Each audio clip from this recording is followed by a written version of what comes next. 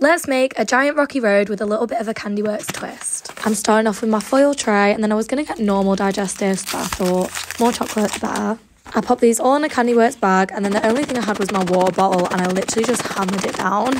I just kept on bashing it until it became like crumbs. Although these ones filled the tray, I thought I'll just keep going, so I added a bunch more. Then next I got some milk chocolate and melted it. This was literally so satisfying and smooth. And I poured it all over the biscuits.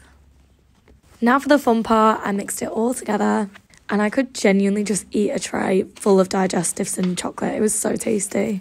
However, to make it an actual rocky road, you add marshmallows. So I've got these love hearts, and I'm just going to break them into little pieces. I may or may not be freeze drying this as well, so they'll hopefully work well.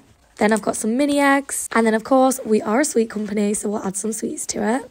And jelly snakes will also work well in the freeze dryer.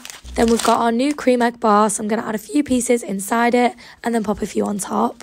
Give it a final stir, and now I've got to wait for it to harden. Stay tuned to see me freeze dry it.